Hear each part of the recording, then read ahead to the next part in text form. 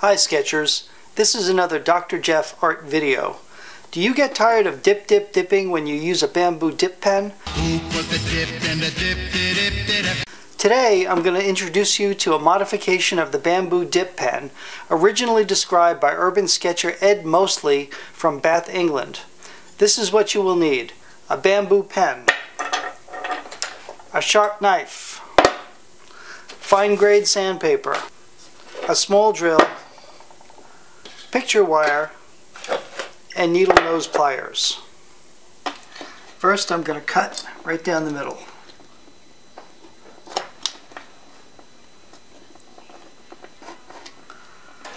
Now I'm going to sand to make the cut a little wider. Now I'm going to make a reservoir.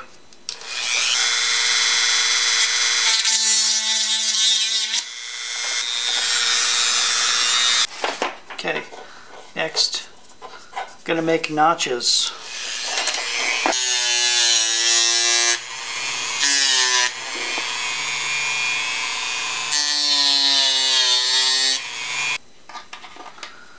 I'm going to cut some picture wire, wrapping it around the tip.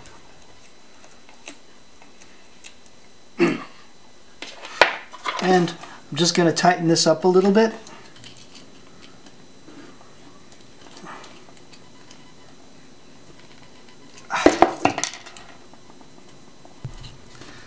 And there you go.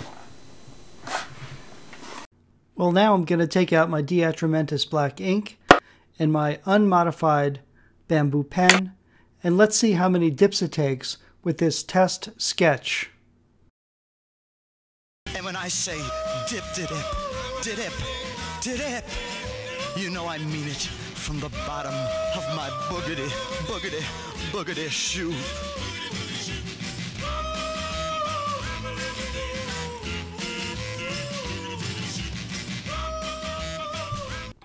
Holy cow! That was 14 dips. Can you believe it? Now let's try a test with Ed Mosley's modified bamboo tip. Who put the bump in the bump, bomb? Who put the rhyme in the rhyme-a-lama ding-dong? Who put the bop in the bop, shabop, shabop? Who put the dip in the dip? Who was that man? I'd like to shake his hand. Wow, look at that. One dip, one sketch. Thank you, Ed Mosley, for this fantastic Urban Sketchers tip. This is Dr. Jeff signing off. See you next time, Sketchers. Who put the bump in the bump, who put the rhyme?